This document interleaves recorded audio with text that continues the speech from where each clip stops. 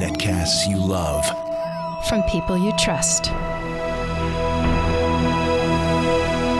This is Twit. Bandwidth for All About Android is provided by CacheFly at CACHEFLY.com.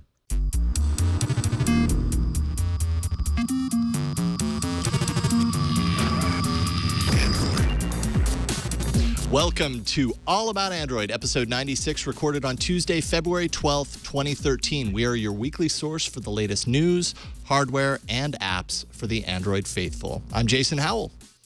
And I'm Gina Trapani. Yay! And, we were going to have Ron here. He was expected to be here. He had to cancel last minute. Unfortunately, real life got in the way, as happens. I think we both agree, right? Yeah. Definitely. Yeah, life we understand. Happens. Life totally happens. So he's got to pass. He'll be back next week. He assured us of that. We'll see, Ron. We'll see, because you listen to this, right? Don't you? All right. I'm pointing at you, Ron. But we do have an awesome fill-in guest host. Welcome back to the show, Russell Hawley. He's the mobile editor at geek.com, and you just write a lot of cool stuff. It's awesome to have you back on the show, Russell.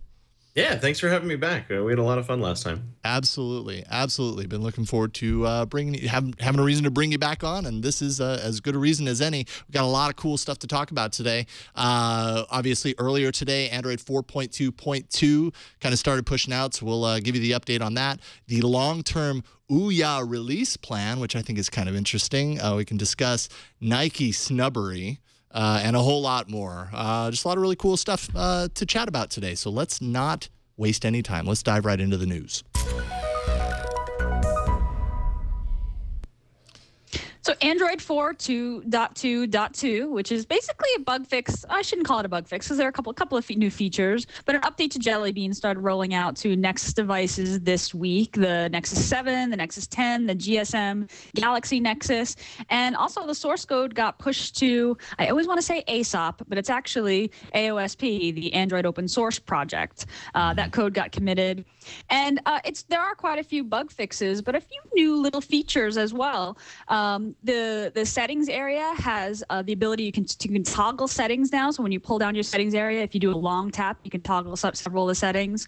App downloads have kind of nice new estimated time for download notifications. Just improvements, so you get an idea of how long an app is a better idea of how long an app takes to download. It's got a couple of new sounds, and it's got fixes for Bluetooth audio issues. It's also got a kind of a nerdy new feature, an ADB debug whitelist, right? So when you connect your Android phone to your computer, it asks you, it says, hey, here's a fingerprint for this machine. Do you want to allow this? And this is kind of to prevent someone from stealing your phone or grabbing your phone and plugging it into a computer and basically downloading all your data without your permission. No word on the Nexus 4, and I actually have the GSM Galaxy Nexus, and I have not gotten this update yet. I am very impatiently tapping on the check for system updates button, but there are ways to manually download it. I'm trying to go the regular kind of path and just get the OTA like everyone else. But apparently it is rolling out. Have you gotten it? No, I haven't. I'm stuck with the Verizon Fallacy Nexus. Oh, I'm sorry, Galaxy Nexus. So I haven't gotten it, but I'm on CyanogenMod 10.1, so I'm sure that's going to get updated pretty quickly. What about you, Russell? I have a GSM Galaxy Nexus and a Nexus 7, and neither one of them have gotten it officially yet. And I have both files downloaded. By the end of the night, I think I'm gonna push it over manually if the update hasn't happened. Yeah, we get impatient. We just want these updates. Although, like you said, Gina, it doesn't really seem like, probably aside from just general kind of bug fixes across the board, it doesn't really seem that there are a huge amount of wowie type new features. Although the tapping to toggle in the quick settings. The long tap on the settings, that's kind of nice, right? So instead of tapping, say, like Wi-Fi and then launching the Wi-Fi settings, then tapping on and off, if you long tap on Wi-Fi, then that will toggle it on and off. That's just nice. It saves you a couple of taps. It's definitely neat. It's also kind of interesting that Android had been moving away from long press for a little while now, and so they're kind of moving back to it now. So the difference is, instead of me just tapping it and it toggling, I now have to long press it?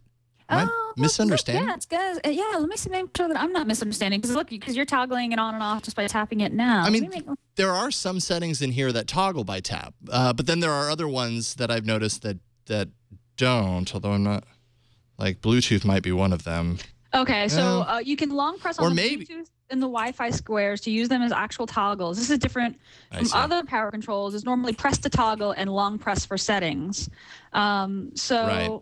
This is so you can either so you get the long press to toggle and then single press to launch settings. So it's one way or the other. It gives you both bits of functionality. I see why I'm getting twisted. Sideways, I'm in the chat room says CyanogenMod changed that behavior. So what I'm seeing is probably You're already in the future. I guess so. I'm living in the future. I got so used to the future that when I saw this part of the changelog, I was like, wait a minute, doesn't it do that already? Oh, right, yeah, because I'm tapping mine, and that just launches into settings. So, okay, you've got the cyanogen goodness. Yeah. So basically, that's come into 422. That's the thing that I'm most excited about is the quick toggles out launching settings. That always seemed like just a long trip to do something very similar. Yeah, and kind of an obvious thing that was missing, which, and also some Bluetooth audio fixes. I can't remember if you mentioned that or not. And I know that was a big complaint for users of 4.2 is just like audio hiccups on playback through Bluetooth devices. Not everybody experienced it, but enough people did. Supposedly that's fixed with this update, so hope so. And this is interesting. Android Police spotted that Google updated the estimated battery life of the Nexus 7 from 8 hours to 10 hours, right around the time that 422 launched. So they're sort of speculating that maybe 422 has some battery life savings, so some more efficiencies built in that would save battery life. In which case, very cool. Yeah, absolutely. Nice to be able to, use the same hardware more efficiently. Yeah, yeah. Cool. And then I already called it the Fallacy Nexus. Now four updates behind. Doesn't matter much to me or to a lot of people, I'm sure, watching the show, because a lot of us just kind of root and ROM and do all that sort of stuff. But if you jump back to what you were talking about earlier with the USB debug whitelist, those of us that root and ROM our devices, this kind of security measure isn't necessarily as secure on those devices, because our devices are inherently insecure because of that root access. So keep that in mind. Some of these features might not apply so much if you're doing what I do with my phone, apparently. Yeah, good point. So, well, but you're a CyanogenMod user, which means you can actually turn off root access. Oh, I need to do that. I haven't used CyanogenMod in a really long time. I actually just switched to it like 4 or 5 days ago. And now that you mentioned it, I remember reading about that a while back. That's right. So I'll have to do that. Okay. Thank you for reminding me. So in other news, Google Nexus 4, kind of speaking of, they have not released any official figures as far as sales figures were concerned. And as everyone here probably already knows, the Nexus 4 didn't have the smoothest launch in the world when it came to placing orders and getting a solid order device delivered to you at an early time or even before the holidays and everything. So they were kind of plagued by that. Folks at XDA have come up with a little bit of an analysis around the IMEI numbers on Nexus 4 devices and came up with an unofficial way to estimate the total number of devices sold. At the end of December, that number was around 400,000 Nexus 4s, but now it appears to have surpassed 1 million devices. I'm curious to know what you guys think as far as total number sold the Nexus 4 hitting 1 million. It's obviously low when you compare it to a device like the Galaxy S3, which back in January was 40 million devices sold, I believe. So this is, well, obviously 1/40th of that. But not bad, I suppose, when you consider all of the troubles that it had at launch and how it hasn't really been on sale for very long, all the stock issues. What do you guys think? Is that a good number? Seems low, although I mean they haven't had nearly the marketing power behind the Nexus 4 that that Samsung's put behind its handsets. And like you said, it had all those problems. It kind of missed the holiday rush, but it seems low. Actually, it's interesting the way that they calculated this. They're analyzing the IMEI number and kind of making assumptions based on it's not like they increment exactly, but they figured out kind of what parts of the number represent what and kind of and estimated from there. I feel like this is a number that Google was really proud of, that we would know about it. Like Google would do an official release, right? So Not that I don't believe it, but it does seem low. Yeah, and I believe Google has even said, they haven't said anything official, obviously, but they've even said they were very happy with the sales for the device. Don't know if that's just kind of PR spin or what. Yeah. I can't imagine sales for the device were anywhere near what they anticipated it would be. Because, I mean, like we've already said, it was plagued by so many issues coming out of the gate. Russell, you have a Nexus 4, right? Not here with me, but yeah, I've used one a couple of times over the last couple of months.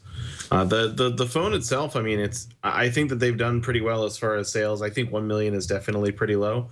And I think when I went and looked, when they first gave the 400,000 number, I went and did a little bit of research on how the guys at XDA were counting all these numbers, and there was a lot of discrepancy when it came to the numbers that T-Mobile was purchasing and pushing. They only had a handful of phones from T-Mobile, and that was right after T-Mobile had started putting the Nexus 4 in all of their retail locations.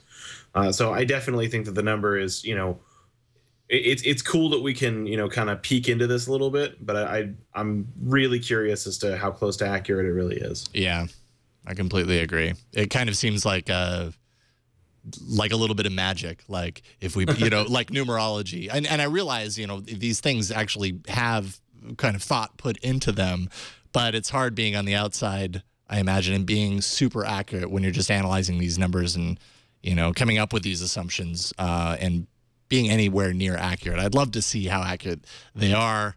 Its original purpose, I think, was really cool. I mean, the whole point behind these numbers originally was these guys got together to try and track down bugs that were happening on specific Nexus 4s to see if it was a batch issue, if there was, like a bad batch of Nexus 4s. And that was where this whole thing started, was trying to collect all this information to see if it was, all the phones that were made from this point to this point, at this manufacturing facility. Then they would be able to go to Google and say, look, we have all this information. You guys should do something about it.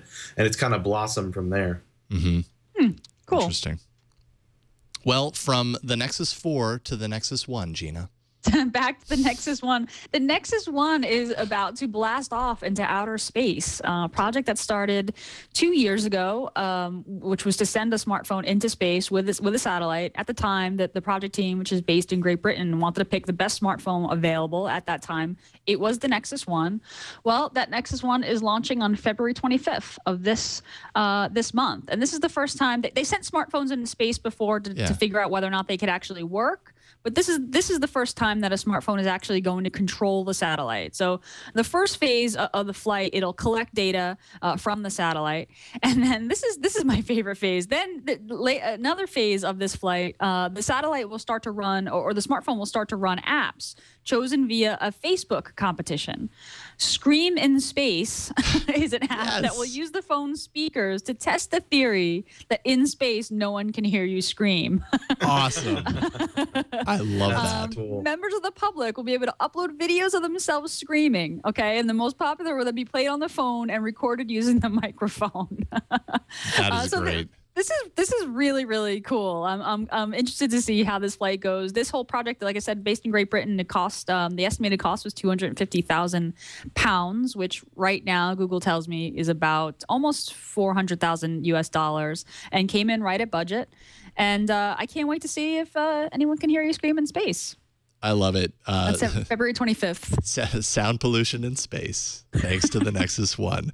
If it could just go around like playing like the theme song to 2001 just all the time, that would be even better. That would be awesome. I wonder, battery wise. I mean, this seems like a short-term project, right? They're just kind of sending it up, doing some stuff, but it's not going to be up there for a long time. That's a good question. I'm not sure that they said how long the flight would be. It seems like it's got to be long enough just to kind of try these. I mean, I imagine they've got a few backup batteries going on. It doesn't say when it's coming back. Yeah. Battery wise, who knows how they're going to power that phone for that long. We have a hard enough time getting through a day. Well, it doesn't even have to be on like for launch or anything, because the Nexus 1 was one of the last phones that HTC made where you could trip the power to the device from the USB port. So they can actually turn it on and off from the USB port, which was something that HTC stopped doing with the Nexus 1. And the only reason I know that is because I broke the power button on my Nexus 1 and had to use that anytime I needed to reboot my phone. You had to plug it in just to get it to turn on. Awesome. Well, at least you had that capability, man. Oh, it was great. And when I got my next phone and I broke the power button on that, because that is a problem I have, I was really sad when it didn't happen. It's like the old school blowing into the Nintendo cartridge type fix. I like it. It's thinking on your feet. I love it. It looks like a follow-up to this project will involve 2 Xbox Kinects that will attempt to dock the satellite in space. So the Kinects will kind of scan the area and get a sense of where it can dock. So that's going to happen after the Nexus 1 flight. Nice. I love it. Nexus 1 in space. We have a voicemail. I love getting voicemails. Jonathan left us a voicemail and has a kind of gamer's perspective on the Amazon coins that we talked about last week. Hey, AAA crew. This is Jonathan from Wilkes-Barre. I just wanted to comment about the Amazon coins that you guys were mentioning in the last show. One thing I had noticed, and anyone who played an MMO and knows what virtual currency is all about, but when they actually price the elements or the items in the store, they usually price them a bit high from what I've been, able to notice. And I guess it is because of that abstraction that Gina was talking about. You're disconnected from the actual value of the product that you're paying these coins for. You got 500 coins for a single item, it's $5 real life money, but is that item really worth $5? So thanks for all you do, and have a great day. Yeah, and that could be the case, although I think Amazon said that the dollar value of the things in the store are represented equally across dollars as well as their special coins. So I guess that's where it gets tricky, is if Amazon did have different prices for these items based on if you're paying with coins versus if you're actually paying with money, I guess. So right, yeah, I think it was 1 coin to 1 cent. Yeah. It seems like coins is more of a gift card play, whereas something like Xbox Live points, points don't necessarily represent money, that this sort of more of an abstraction. And I agree that like abstracting it out into some other currency makes you gives you less of a sense of how much it actually is worth. How much would I pay for this in a store with actual money? And that works to the retailer's advantage for sure. Absolutely. Agree. Well, we have a lot in the hardware section, so let's dive in. So a few gaming things here. First of all, the WikiPad, which I feel like we've been hearing about for a long, long time. It was supposed to launch officially, I think, late 2012. That didn't happen. But it's getting official. The 7-inch version is anyways. $249 this spring, they're saying. It's going to launch with 4.1 Jelly Bean. Has NVIDIA Tegra 3 inside, 16 gigs of RAM. It's definitely a gaming device first, but they say it's also, a fully capable tablet. And there is a 10-inch screen version that's being revamped to be released at a later date. I'm just loving that we're seeing more along these lines of like the gamepad, kind of like the Project Shield, the gamepad approach for Android devices. I'd be very curious to see how these do in the long run. Just gaming in general with Android seems to kind of be in a maturing stage right now. I don't know. What do you think about these portable devices? Not much. Oh, apparently. I wanted to give Russell a minute. It's hard to say. What do you think, Russell? It's hard to say because you're talking about $250. So you're looking at $50 more than a Nexus 7, and the hardware is pretty similar, if memory serves, to the Nexus 7. So it's really, we've got the gaming aspect down, where we've got these kind of high-end, graphics machines, Tegra 4 devices coming out, probably by the end of this year. But it seems like even with Project Shield, that like portability isn't a thing anymore. So these can be, slung in a backpack or something, but they're definitely not pocketable, and I think that's going to be a detractor. Yeah, not to mention the portability that we have right now are the devices that we already have that also play a lot of these games too. Right. So you got to be really kind of all in on the form factor part of this more than almost anything else. It's kind of part of why you're getting this. There are also, ways to turn your phone into, to have a controller similar to this as well. So are they necessary? Maybe they're not. I suppose this is, this year is where we're going to kind of see whether it has legs, because there's a few of these coming out right now. It looks like, just from the photos, it kind of looks just like a tablet with with gaming pads on it. I'm looking at it, and I know I'm a very, very casual gamer, and I've actually never owned like a handheld device. So just some context, but it looks weird to see a gaming device with like Chrome, on the home screen. I know a lot of gaming devices do come with browsers and have cameras and stuff. But I hope that imagine that they would kind of skin Android or sort of make a sort of game centric Android home screen kind of experience, and not make it look like I'm going to check my Gmail on this thing that has a joystick. Right. What? You use the joystick to move a cursor across the screen and select your icons. Archive. That sounds awesome. Click to report spam. I suppose we'll see. Email inbox app. That's a game I would play. Yeah, there's an on-screen keyboard, and you just hover over to the letters. That sounds like fun. That sounds like my PlayStation. Great. So, Gina, on the other side of the token, we have the devices, the actual, devices that plug right into your TV. And one of the big ones right now is Ouya.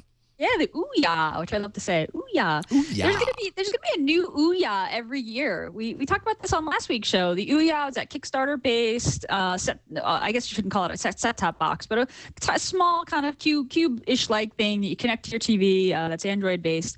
It's launching in big retailers. I want to say like Target, Best Buy, $99. Yep. Turns out there's going to be a new Ouya every single year. There'll be an Ouya 2 and Ouya 3. They're basically planning to follow the mobile phone sort of upgrade path, instead of kind of your regular gaming consoles or your usual gaming consoles. I've got an Xbox 360. I haven't touched it in years and years, and it still works really well. And the Ouya folks said, they're going to take advantage of faster, better processors. They're going to take advantage of prices falling so they can get more memory in the box. They will do that. And when I first saw the story, I thought, like, who wants to upgrade their gaming console every year? Now it would frustrate me, but they said there will absolutely be backwards compatibility, that the games that you purchase will be attached to the user and not the console itself. And I have to say, when you're selling something for $99, I think you could probably afford to do an update every year, right? Because it's not like it's that big of an investment as a consumer.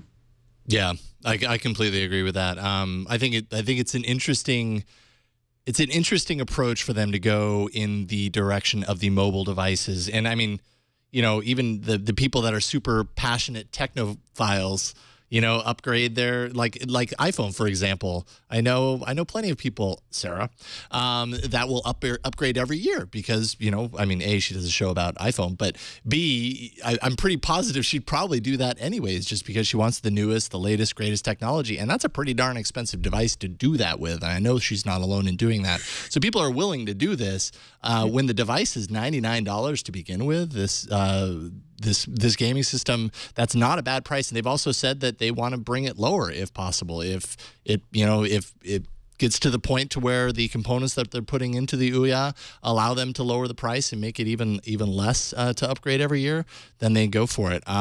What I wonder about is the backwards compatibility assurance. I think at a certain point that kind of has to break down, right? It's still running on Android.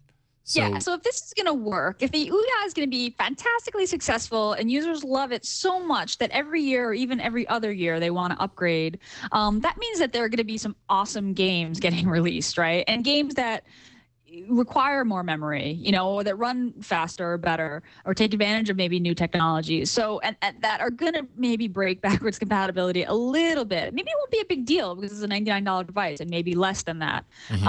But and I appreciate. I think it's great that they're saying we are going to be backwards compatible.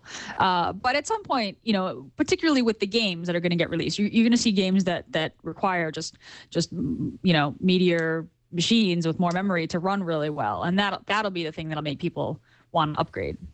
Yeah, and even just the newer Ouya systems, if they're releasing every year, there's a new version of Android every year, so they're built on Android. they're always going to be built on the current version, I hope. Which, I mean, if that's the case, then there are plenty of things that run on Ice Cream Sandwich and up that don't run on anything beforehand. Russell, what do you think about this? Did you are you all in on the Ouya craze, or? I'm not. It's a cool idea, and I like that they're hitting all of the kind of hot button things in order to be successful. The backwards compatibility thing, it's a Tegra 3 in the first edition Ouya, which means it's already kind of behind when compared to the new Snapdragon and Tegra 4. So the next generation of hardware is going to take advantage of some of these really great games that are being made for the new hardware platform, and there's no way that the first generation is going to keep up. Have you played with the Droid DNA? Yes, absolutely. I spent a lot of time with it. Loved it. There was a game that came pre-installed. The name of it escapes me. That came pre-installed on the Droid DNA, and it took advantage of the Snapdragon S4 Pro to do some really intense graphic rendering. And one of the crazy things about that game is that it's on Android, but you can't install it on anything right now because it requires really intense hardware. That the DNA and I think one or two other phones are the only things that it can even run on right now. So when it comes to the really high-end Android gaming, which is going to be the thing that is going to excite people when it comes to plugging it into a television, I think being able to announce backwards compatibility at this point is not something that is going to benefit them in a year. Yeah, it kind of seems like a promise that sounds great on paper and that people really want to hear, really want to believe. I just don't know how possible that's going to be, particularly in 2 years. 1 year maybe, 2 years. That's a lot of time. I mean, how long has Android been around? 3 period? But even then, if you're looking at a $99 console that you're upgrading every 2 years, that's really not bad. I mean, when you consider that the pricing for a lot of the next generation consoles are sounding a lot like $400 and $500 for the baseline model, you're getting out if all you're really interested in are these kind of mobile style games. Right. Yeah, absolutely. Well, in other hardware news, we have the LG Optimus G Pro, which appears to be a leaking ship these days here. Ahead of Mobile World Congress, which is kind of when we think this is going to be unveiled. The specs are 5.5-inch screen. Actually, there's a photo of the alleged device, supposedly from the Korean carrier LG U equals or U equal sign. I don't know what you say there. But anyways, just an interesting kind of design approach. Looks, a lot of people are saying looks similar in many ways to the Note 2. Definitely the 5.5-inch screen kind of lends it that way as well. 1080 by 1920 full HD IPS LCD screen, 1.7 gigahertz quad core Snapdragon, LTE 2 gigs of RAM, 13 megapixel rear-facing camera, a 3140 milliamp hour battery. So it's a pretty nice battery. I love that we're seeing more of these high capacity batteries, and I hope that we continue to see those in more and more devices. Thin bezel, slim, super slim physical home button, so you're probably not going to end up with a little Verizon logo on that sucker, thankfully. And yeah, just kind of looks like a decent device for LG. There, many people are saying that this would be their next kind of big phone to rally around. I don't know. Let's just get either of you guys excited. No, that's pretty good. Yeah. LG, I don't know. I'm still not sold on LG, even though they have the Nexus 4. I haven't spent a whole lot of time with the Nexus 4. People seem to love it. Aside from that, I haven't really been excited about LG's phones. The Optimus G is a really nice phone on paper, and it's definitely has a couple of really great features. Its battery management is fantastic. But they skin the operating system like all the other manufacturers do, and LG tries really, really hard to pull the kind of the best from all the other manufacturers and stick it together into this thing that they kind of try and brand as their own. And in a lot of cases, it just ends up being clumsy. Mm-hmm.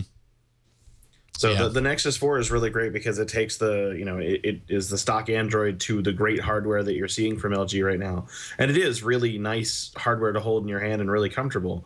But the operating system, enhancements, for lack of a better word, that LG is implementing right now, I'm personally not a fan of. Mm-hmm. And I think that's kind of the impression that I've gotten from the few LG devices that I've played around with, is that their overlay leaves a lot to be desired as well. Gina, I think we found your next phone. What do you think? You know, I've got 10 grand laying around, and I'm thinking, like, what I really want to do with this 10 grand is buy an Android phone. Made An of outdated titanium. Android phone. An outdated Android phone made of titanium and sapphire. And you know what? I could do that. I could do that because Vertu, a manufacturer which is known for making sort of luxury devices, has announced its $10,000 Android phone running Ice Cream Sandwich. This is not that remarkable a phone. Android Central reports there's a 1.7 gigahertz dual core processor, an 8 megapixel rear camera, 1080p video recording.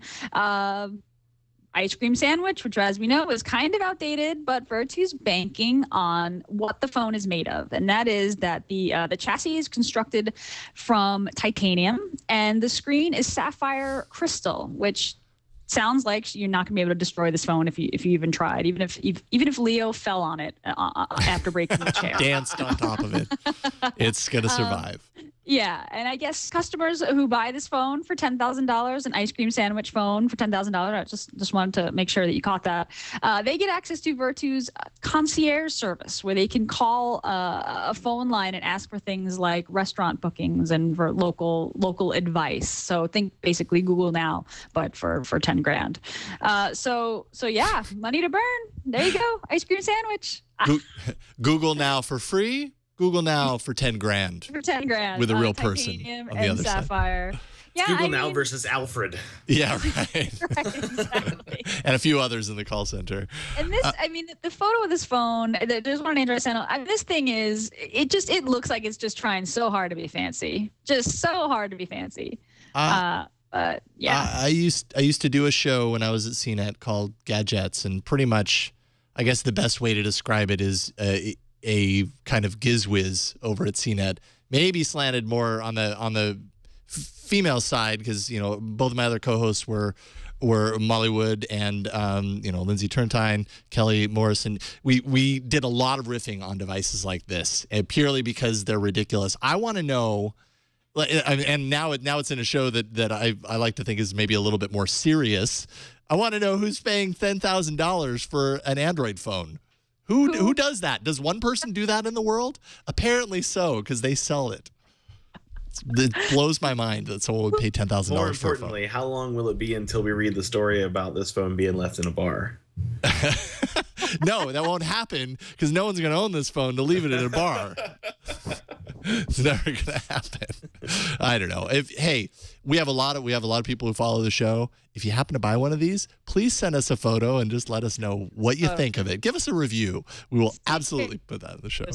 Yeah, take a picture of yourself with this thing. Seriously. I mean, wow, $10,000. It's a lot to blow on a phone that's already outdated. But it's really nice looking. Kind of. But if you take a picture of yourself, make sure you take a picture of yourself in like sweatpants and like the rattiest t-shirt you own. It's like, I live in a cave, but that's only because I spent every dollar that I have on this phone. So at least I have the phone. Let's see here. Just a few more things before we hop to an email here. The HTC M7, it's reportedly, it's kind of a lot of rumors and everything have been bubbling up. We've talked about it a little bit last week ahead of their HTC's February 19th event in New York City. A render is now hitting the web, so if you want to take what might be a look at the M7, go ahead and take a look. Looks nice. It's got that kind of edging, that diamond cut edging that you see on, I believe it was it the iPhone 4 or the iPhone 5? The iPhone 5. 5, yeah. And so that looks a little similar, but I think it looks like a nice device. I like how the black kind of stretches to both sides, and it's kind of just got the top and bottom a lighter. I don't know. I guess you probably get it in different colors. It's a cool looking device. Yeah, definitely seeing the trend has been the smaller bezel on the sides, and this is seeing that as well. There are also rumors around HTC sticking with the same naming scheme as their line last year, the One series, and just calling it the HTC One. So if that's the case, it wouldn't be the M7. It wouldn't be the HTC One plus be, or however they want to go ahead and tack on letters to the end of it, as manufacturers seem to like to do. If this rumor is accurate, it would just be the next HTC One. How do you guys feel about that as far as kind of a marketing kind of structure for a flagship device? Russell, what do you think? Well, I think that HTC One doesn't sound like it comes after HTC One X. Yeah, that's true. So in a store, when someone goes, well, wait, naming, for Android, for any phone really, would dictate that the thing that has something after the word one would be further along. But I think if they're going to, have it be one phone that exists on all four of the carriers, then, having that universal name, regardless of what it is going to be really important. And it'll also be the first time that HTC's really done this for Android. Mm-hmm. Mm-hmm. Yeah, I like that trend. I think obviously, the Galaxy S3 really proved that that's a smart way to go. I think with the S2, it was the S2, but it was the S2 Skyrocket, or, it had all these kind of addendums to it based on what carrier it was on. And Galaxy S2 Epic 4G Touch. There you go. Yeah, I mean, prime example. The Android ecosystem is just plagued with these really awful long names. I really like HTC One. I'm simpler is better. So that sounds good to me. It might be a little confusing, but so much better than, there's AndroidNameGenerator.com. Like, you just go and see. Absolutely. See all the different crazy names. They're all very believable. Yeah, totally. Yeah. We've been beaten down at this point, so we'll believe it all. Hey, there we go. All right, Yeah, the HTC Wildfire Optimus. That sounds like the LG MyTouch Optimus S. Oh, the Samsung Fascinate Black Prime V Pro. That is my favorite device out on the market right now. Excellent. I know I've seen that site once before, but I forgot about it. It's hilarious. All right, and then finally, Gina, something that we've been waiting for, at least Nexus 4 owners have been waiting for, possibly.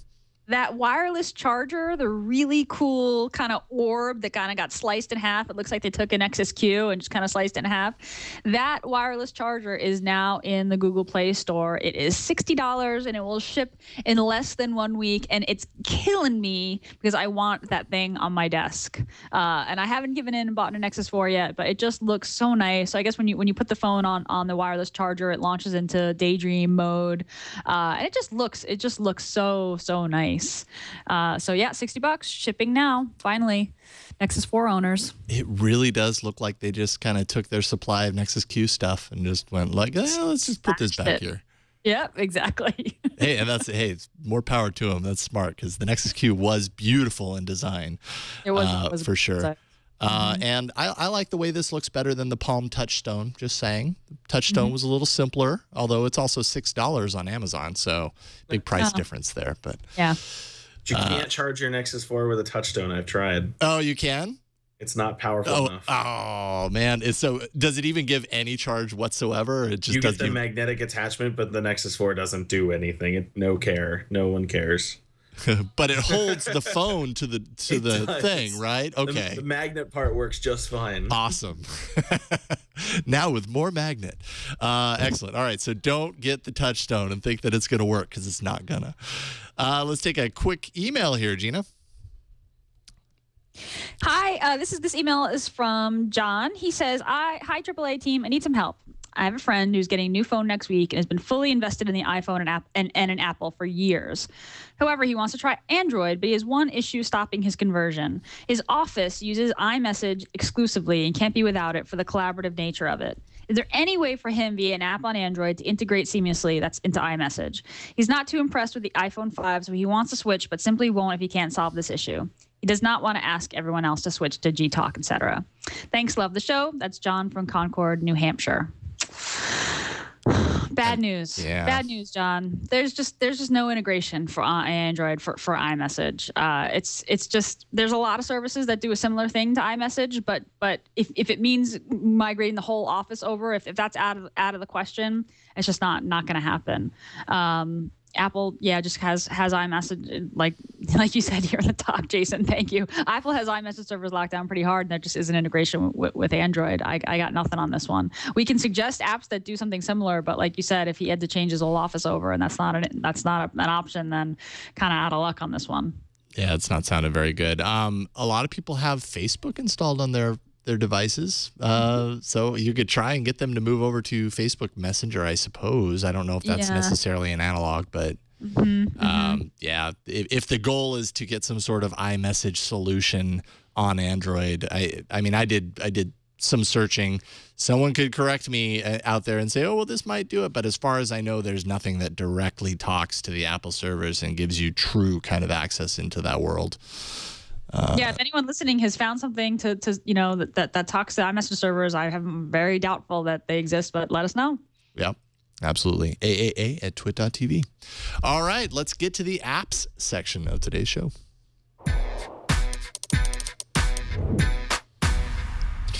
All right. Do you like Nike?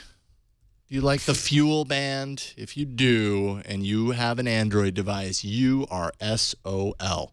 Back in March of 2012, Nike mentioned through their Twitter account that Android support for their pretty popular Nike FuelBand was going to be available in summer 2012. Summer 2012 happened, and it passed. No Android app. Flash forward to now, we've still not seen that support. Nike took their Twitter account once again and said definitively that they are focusing on iOS and web components, leaving Android in the dust.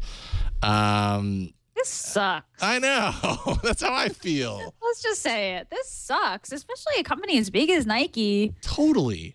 Ugh. It doesn't make any sense to me. Like, you don't have the resources to make this work. Like, how many people design and develop for the Android platform? Not to mention how big and broad the Android platform is. You're cutting yourself off at the foot in this case. I don't know. What do you think about this, Russell? It's really hard to run without your foot.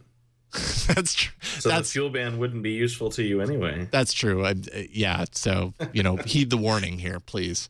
Yeah, it just, I don't know. It just doesn't add up to me. Like, why would they choose to do that? Is it just hard developing inter-device apps for Android versus iOS? My understanding is that the FuelBand connects via Bluetooth, and Bluetooth profiles for Android are a little nuts, especially when it comes to communicating across the different OEMs.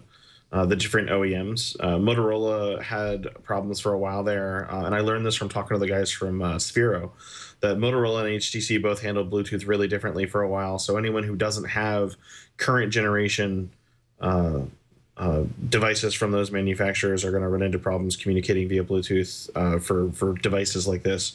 Whereas new devices, you really should focus on Bluetooth 4.0 and move forward, but that limits you to a number of devices that you can actually support, because it's really only the ones that have been released this year. So, okay, so that makes sense, but isn't that better than just eliminating Android entirely? Like, at least at that point, then it's like, all right, going forward, we're pretty likely to say, I mean, it's kind of like the cutoff of developers who just start developing now and say, well, my app only works for Ice Cream Sandwich and Ford for whatever the reasons are. And I think to a certain degree, people accept that because they're very different. Gingerbread, the cut between gingerbread and Ice Cream Sandwich was a pretty significant cut. So okay, that makes sense to me that you would only support this going forward. It's kind of the same thing here, right? I think that they should probably pick one, really popular set and move forward. And it's not like that would be hard. I mean, if you work on the Galaxy S3 and move forward, then you've got a pretty reasonable chunk of users who would be interested in throwing money at you. Totally. But to just walk away entirely seems like a bad plan. Absolutely. Yeah, I would love to just take one of the developers or PMs on the FuelBand project out for a drink and hear exactly what happened, especially since they kind of said that they were working on it and then reversed their position. Did they start to work on it and something went and it was so horrible that they decided to do a U-turn on it? Did they just underestimate how much support the iPhone version would take and just didn't want to assemble a team? What happened? And they're not really saying, but this is weird and it kind of sucks and it sets a bad precedent. it sets a bad precedent for other companies to be like, well, Nike's, iOS only. And we've talked about this on the show before, the apps that go iOS only, this idea that it's a certain class of users that aren't represented on Android. I just think it's is a fallacy. Mm-hmm. So I would love to know what the whole story is. I wish that Nike would be a little more specific about why. Right. Now, Scooter X is posting a few interesting kind of clips into the chat room related to this from Fitbit, which is kind of a related wearable technology type solution, similar to this anyways. From Fitbit, they say currently the Android OS does not provide apps with access to the Bluetooth 4.0 chips in newer phones. To work around this, some phones instead have custom software that provides access to Bluetooth 4.0. Since this software is different for each phone, our team has worked on developing a solution for each phone independently.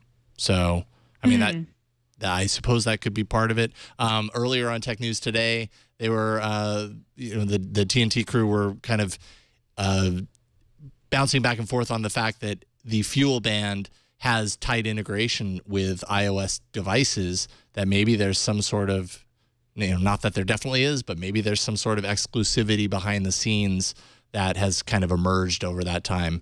Where Nike's kind of bought into that as well and just said, you know what, just iOS devices. But ultimately, it doesn't seem like a very wise move going forward to eliminate such a large pool of users. Well, yeah, they're just going to have a lot fewer users. Yeah. All right, Google Now. I know you're a fan, Gina. I am a big fan of Google Now. It looks like there's a Google Now widget that possibly got leaked on Google's own help pages. Google has their kind of their support areas. I call them the .py pages because all the URLs are Python files.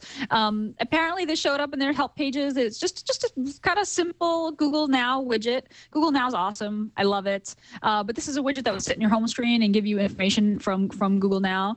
And it looks like it was leaked, because a couple of Android blogs reported on it, and then it looks like there was not very much documentation, and then that support page got pulled. So not sure if this is going to be part of an OS update, or if this is, if Google Now is going to be, released via Google Play, and it's going to be an update via Play. But we might see a Google Now widget soon. It looks like that's very likely.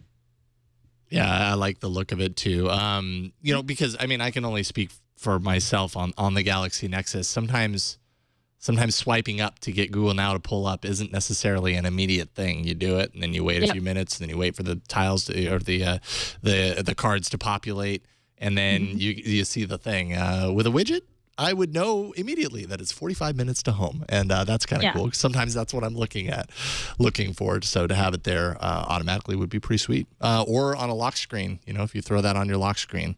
Definitely. Cool. I would use it a lot more. I sometimes I just forget, it's like, swipe up for Google Now. If it was sitting right on my home screen, I would use Google Now a lot more, and that's what Google wants, right? And Google Now is just asking to be, it's really useful when you do sort of launch it and check it out. So I would love to see this. I want this yesterday. Yeah, absolutely. And then Plex Media. What you got on that, Gina? Yeah, Plex Media Center has gotten completely rewritten. Elon, who's one of the lead programmer on the Plex project, wrote a lengthy, actually, blog post about the differences of developing or what it's like to develop on Android. Up until now, he said that it was really pretty difficult and awful, but he said that, Android came so far, so fast, and that right now it's really a pleasure to develop on, and as a result, the Plex Android app has been completely rewritten. It will be released this week, so I haven't actually gotten a chance to see it yet. But what I'm really excited about, I'm actually a pretty regular Plex user. I run it on my Google TV to watch media from my different machines around the house. And the thing that caught my eye is that Elon, who's the lead there, said, "We didn't just set out to make a great Plex Android app. We set out to make the most beautiful Android app. Period."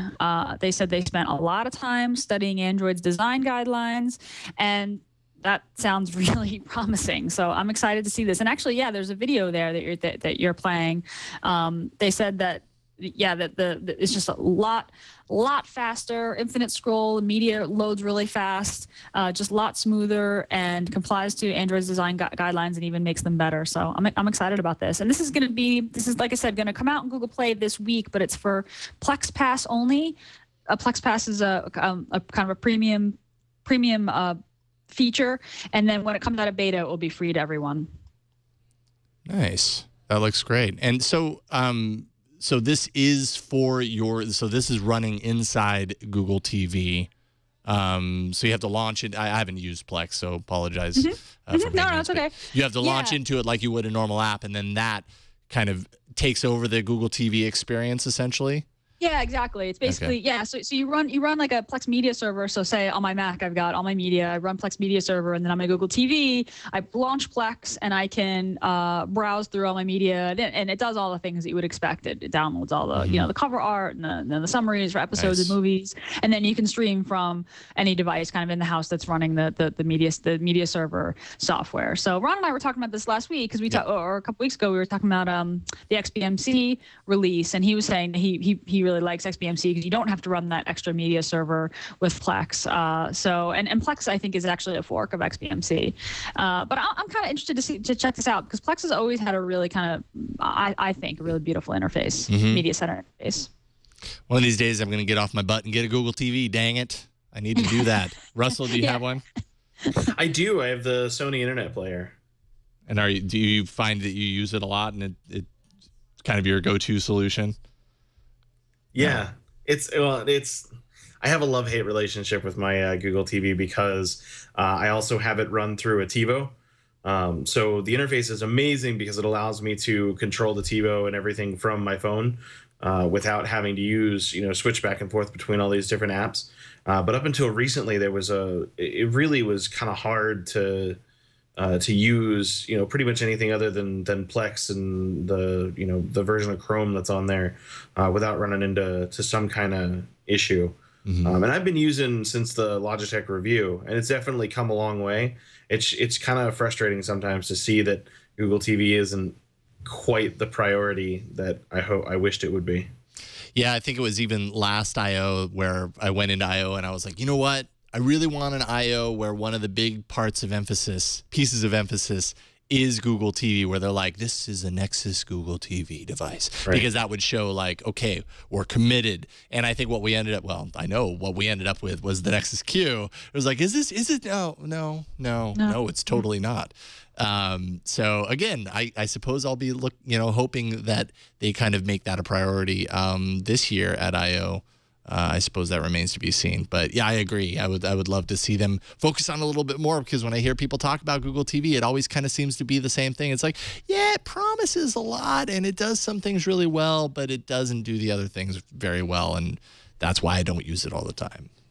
So yeah, I also have mine hooked up to the TiVo as well and kind of switch back between them. It doesn't do everything well. But the new Plex app is actually 3.2, Android 3.2 and better, and specifically because they wanted it to run on Google TV, and that's one difference between this and XBMC, which does not run on Google TV. Right. So. Cool. Well, let's take a quick email before we jump into the arena here. I should have said this to myself before the show. Jose Jacobo, Android and web developer, said, hey, crew, just wanted to pitch in my 2 cents about a recently rediscovered Android tutorial website that I used a lot during my first app development. The website is called mobile.tutsplus, TUTSPLUS.com for tutorials, which, as you can probably tell, is an extension of the huge Tut Plus website. It has all kinds of tutorials from iOS to Android, from Corona to Sencha Touch, etc. Basically everything mobile development. Their tutorials have different ranging levels of difficulty, from walking you by hand on setting up your development environment on your home PC to creating custom views on Android. The teacher in your email mentioned that he was looking for more hand-holding of sorts. This is definitely this place, although if he doesn't know anything about programming, it might be kind of a steep curve anyways, regardless. But that's mobile.tutsplus.com. I know I've gone to Tuts Plus for tutorials on things like After Effects and stuff, and their tutorials are really well done, and I mean they're just all there for the watching. Very long, very detailed. They do a really good job kind of parsing it out and letting you know what is your skill level. This is going to be good for you. This is going to be very difficult for you. And these tutorials look like no different. So if you're thinking about getting into Android development, this would be yet another kind of great resource to check out. And Jose, thank you for sending that in. This looks great. And it covers more than just Android. So check it out. All right, let's waste no more time and get to the arena. So many enter, but only one lives. Android Arena. Boom! Whoa! Okay, did you just pull this up right now? This is kind of crazy. I looked at it earlier. It was nuts. Was it? Oh, I believe we have a tie. How is that possible? Has this happened before? I don't know if we've ended up with a pure tie, but I mean, this is going to change, so I'm going to call it right now. It's a tie. This is going to change as someone watches this and goes, "Oh, I'm going to vote for one or the other." This is what we have: Fast Burst Camera and Reddit News Free tied for first place at 35% with 220 votes each. Carbon for Twitter, close second, 29% at 184 votes. There you go. Okay, gonna move on. So that means that, let's see here. Normally the losing app goes first. So that Carbon was you, right, Gina? That was me. I'm the big loser this week. All right, I'm gonna move you up to first place. You get first place. All right. Go ahead and show off your app, and I'll run it for the first time here, and I'll walk through it with you. Big L, big L. Okay, so my app for the arena this week is called Silence. You can get one version that's free that has ads, or you can pay $1.99 to get the version without ads. And so Silence is pretty simple. Basically, it hooks into your calendar, your Google Calendar, and you can set events, or you can control your settings based on calendar events, right? So this is very similar to what you'd see with like Tasker or Locale, but the thing that Silence does is that it hooks into your calendar. So you launch Silence and you say add an event, and you say add an event manually, like, hey, I'm gonna sleep tonight between midnight and 5 in the morning, or you say add an event from my calendar, which will bring up your calendar, and then you choose an event from your calendar, and then during that event you can set triggers, or I forget what they call it. I think is it triggers? Hard for me to see your screen. New event. And so you can say during that event, do something, change a setting, right? So for example, one of the events on my calendar is that I do all about Android at 5 p.m. from 5 to 7 every Tuesday. I don't want to take calls during the show, right? So I can add an event, choose all about Android, and then I could say turn off my ringer during that time. Or I read a study that your mobile data on your phone, if it's activated and your phone is by your head when you sleep during the night, it can affect your sleep quality. So you can say, hey, during the time that I'm sleeping, turn off my mobile data connection, or just turn my ringer off. So this is, like I said, it's very similar to functionality that you're going to get from something like Tasker or Locale. This time-based system setting changes. But what I like about Silence is that it's hooked right into your calendar. So it's so you can say the meetings that I have every week, or the show that I do, and it's just simpler. Tasker, we talked about how Tasker has a pretty complicated user interface, and there's not a lot of configuration involved. Just really simple. During these times, do this to my phone, and when this time is up, do this. Turn my ringer back on, turn mobile data back on, etc.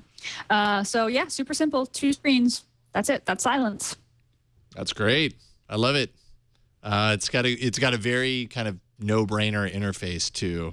Yeah, toggles. I'm sorry, I was saying triggers. It's toggles. So you choose an event, and then you set up a new toggle, and you say turn up my ringer, turn up my Wi-Fi, and you can just change certain settings. So that's what I like about it. It gets you the power of something like Tasker, but in a clean, simple interface that's hooked into your calendar. Yeah, I mean, Tasker is no doubt very powerful, but also not the easiest thing to use. Even though they've done their kind of recent Holo. I was corrected in email. It's not Holo. It's Holo. For some reason, I always call it Holo. The recent Holo kind of interface redesign, but it still has a lot of kind of complexity to it on how you set it up. And I mean, honestly, one of the main things I use Tasker for these days is for silencing my device based on different situations. So this might be a better solution for me. Right. This is silence is just time based. So you can't do like proximity stuff, but you can't time based. So it's really more for that. So you want something like, okay, I'll task her to say, when I come home, do this. But I like silence because it was pretty simple, and for someone who doesn't have a lot of time to fiddle with settings, it's a quick and dirty way to just say, turn off my ringer during the show. Yeah, exactly. I should have had this earlier today on Tech News Today. I was correcting a camera, and my phone was ringing back at the TD desk. I was like, whose phone is... Oh, mine. Oops. So if I had this, I would have been saved. So that is Silence, free with ads, or $1.99 without. Russell, you are up next, and I believe I have your app as well. So I'll go ahead and show that off. Go ahead and talk about it. Cool. So I went with a new one. I think it was actually released earlier today. And I couldn't believe what a good job it was. It's a dash clock widget. Dash clock widget is designed by one of the guys on the Android team. They do a lot of the Android developer hours, and it sounds so simple because it's just a widget for it replaces your clock and replaces your notification setup for things like missed email or weather or something like that, and you can set it as a lock screen widget like you have there. And it's just really simple and really pretty, and the menu for it is just incredibly basic and super simple. So as a first glance at just about anything, you can set up email, you can set up weather, you can set up missed calls for lock screen or for on your desktop. Just a really clean, well done application. I could add missed calls, next alarm, text messages on top of the ones that I already have here: weather, calendar appointment, Gmail, unread count. Yeah, I've been liking this too. I installed this as well. Here, I'll go ahead and lock and unlock. And you have kind of the minimal display up there, and then if you click it and pull it down, you get more of an expanded view of that. And your hour number isn't twice the size in terms of font kerning as your other numbers. Which did that design choice bug you? And I couldn't stand that. It was so bad. And there's no rational reason for it to bother me, but it bothered me so badly. That's so funny. Yeah, I know. That's noticed that, and now it's going to bother me now that you pointed it out. At it going, can't be unseen. It can't be unseen. That is crazy. Yeah. Yeah, I know. That's like people love it or hate it. It's a total love it or hate it type thing. People either love, or don't mind it, or are like, what is going on there? It doesn't really bother me that much, but again, I'm happy to have it not there as well. But the widget is great. Its simplicity is its strength, and it's early on as well and free, so you can't pass that up. So cool. So that is Dash Clock widget. And that released very recently, just a couple of days ago. I'm going to go ahead and cover something that was released, I think, yesterday or today. I can't remember, but it was like a last minute, like, you know what, I'm going with this one type one. And thankfully, I did create the graphics, so you should have it in there, Chad.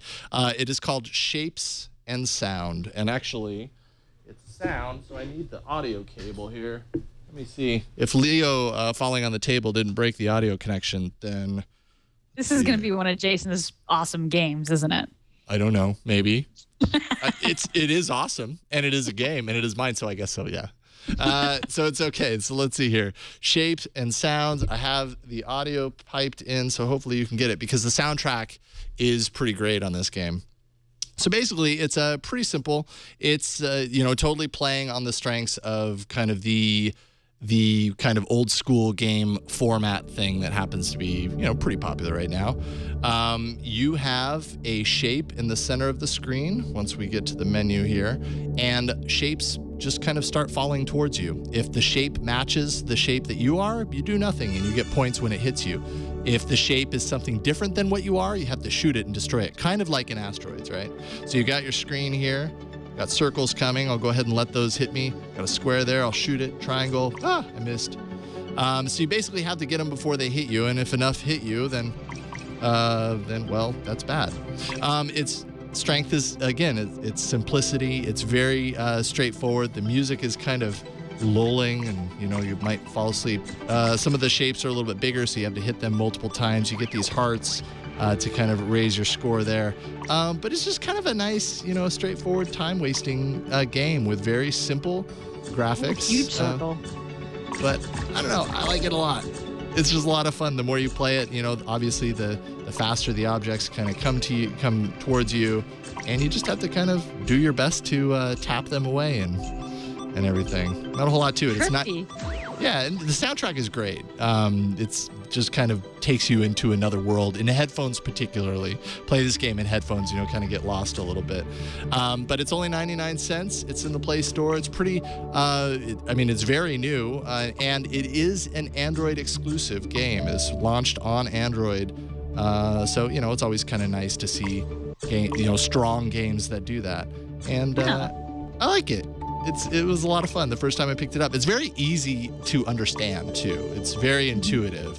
That doesn't mean that it's easy to play. It has a lot of difficulty built into it as well. So it is Shapes and Sound, 99 cents in the Play Store. And yes, I could play this for quite a while, but I'm going to stop because I have a show to do. There we go. I like that it's just black and white, no lines. Yeah. It's well. The design choices are nice. They're minimal, clean, but they're fun too. Totally. I'm realizing now that the poll, which I'm going to go ahead and vamp for just a second, might actually read the wrong apps because of the last minute switch. So I'm going to go ahead and change that.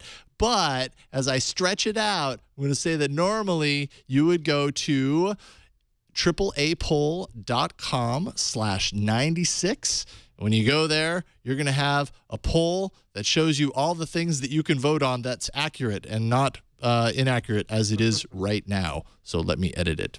I do like that the headphone recommended thing is becoming really just popular in Android right now. The Android games that are coming out. I think it was the last one I played was Sorcery. It was another one where as soon as you turn the game on, it says, you're really going to want headphones for this. And it does. It adds a completely second layer to playing the game. Mm-hmm. I completely agree. You definitely seeing this more. Great. It's not letting me change it. No, it changed. It's updated. Oh, did it? It gave me an error message when I did it. So, okay. It's dash clock, shapes, and sound, and silence. Man, I think I'm sweating a little. Okay, good. All right, so AAApoll.com/96. Thank you for your help. Give or take a few votes on this one. But hopefully it won't be as close as it was this week. That's good. All right, cool. So that is it. Vote for your favorite app. Dash Clock, Widget, Shapes and Sound, or Silence. 3 strong apps this week, as usual. That's it for this week. I think this was a pretty jam-packed episode, and really appreciate Russell. I really appreciate you joining us today. Thank you so much for coming on. It was awesome. Russell. Thanks for having me. It was a lot of fun. Absolutely. Always a pleasure, and we'll definitely be in touch again for a future show because we love having you on. But this is your opportunity to kind of plug what you got going on. What do you have going on? So I write for Geek.com full-time. I do pretty much all of their mobile stuff. I try to focus on Android, but every once in a while my boss likes to pick on me and give me other stuff to do. So you can find most of my stuff there, just geek.com, and I'm on Google Plus a lot more than I'm on Twitter, but you can find me on Twitter at the tag there, and then just search Russell Holly on Google Plus, and I'm pretty easy to find there as well. Awesome. Right on, Russell. Thanks again. Sweet. Yeah, thanks for joining us. Yeah, absolutely. And Gina, what you got going on? Well, I hope that people will check out my app. It's todotxt.com. It's a text-based task list that just syncs to Dropbox. But also, I co-host This Week in Google here on the Twit Network. That's on Wednesdays, and we air at 1 p.m. Pacific, 4 p.m. Eastern. I do with Jeff and Leo, and that's a lot of fun. It's some Android, not all Android, but it's and a lot of Google. So that'll be tomorrow. And that's it. Cool. Chad, quick. I love taking you by surprise. I know. I never know when. I do a show about Minecraft. I also TD a lot of shows here at the Twit Network. If you want to check out my Minecraft show, you can go to omgcraft.com. Thanks for watching. Boom. And just a big thanks to all the folks in the chat room that will catch us live. You guys saved us a couple of times tonight. You guys are awesome and really appreciate you tuning in live. You can tune in live as well if you want every Tuesday starting at 5 p.m. Pacific, live.twit.tv. Come and, be in the chat room and watch the show live as we record it, and you can kind of pitch in on the conversation too. It's always very active. But you can find me at about.me/Jason Howell. I'm also Jason Howell on Twitter, and I'm on Google+. I try and post there as much as I can because the community is awesome as well. But as far as the show is concerned, thanks again for watching. Voicemails can be left at 347-SHOW-AAA. You can leave us an email or a video mail. Just basically post it to a place like YouTube, attach the link to an email, and send that to us. That's aaa@twit.tv. I love video mails. If you send it in, you're probably going to get played on the show, so do that. Twitter, you can find the show at Android Show. There we go. Show notes at twit.tv/AAA. You can also find past episodes there, iTunes, YouTube. We're all over the internet. And that's it. I suppose we will see you, if we're lucky, next week for another episode of All About Android. See you guys.